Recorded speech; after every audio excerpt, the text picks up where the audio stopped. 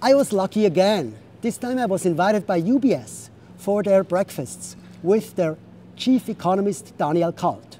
Excellent, I love economics. And Daniel Kalt had some really interesting things to say. Let's have a look what he showed us. First, he showed how long the existing boom phase is lasting. More than 90 months, almost as long as the boom phase in 1961 to 1970. And almost as long as the boom phase from 1991 to 2001. So we had a boom for a long time. Now the obvious question is, will it last? And Daniel Kalt had an answer for that too. Let's have a look at that too.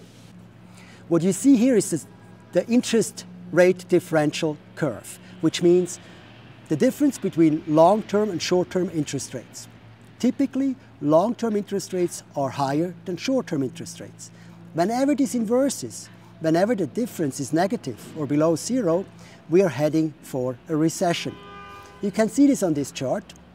In 80, 82, 91, 01, and 08, 09. These were all times after a negative interest rate differential where we had a recession. And now when you look at the current situation, 2018, we are still in positive territory. That means, for the economist, this means no worries, the boom is gonna last. Now, I also see the slope of the curve as it is coming down. And when I walked out of this breakfast this morning, I thought, you know what?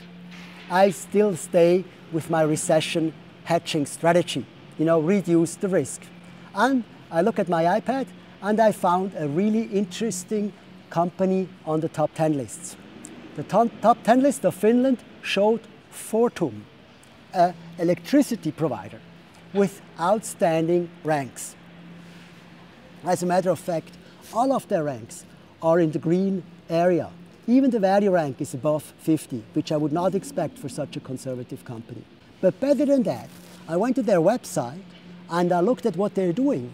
And they don't just do electricity services, they actually provide services to an electricity power plant, and on top of that, they do waste management, which means they clean up nuclear power plants, or they clean up soils that have been polluted by industrial companies.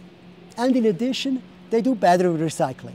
And as a Tesla driver, I know in the future we'll need a lot of recycling of batteries. So I think this company has a great future, and with a positive value rank, I'm in. I decided to buy Fortum. That was my decision. I wish you good luck with your decision.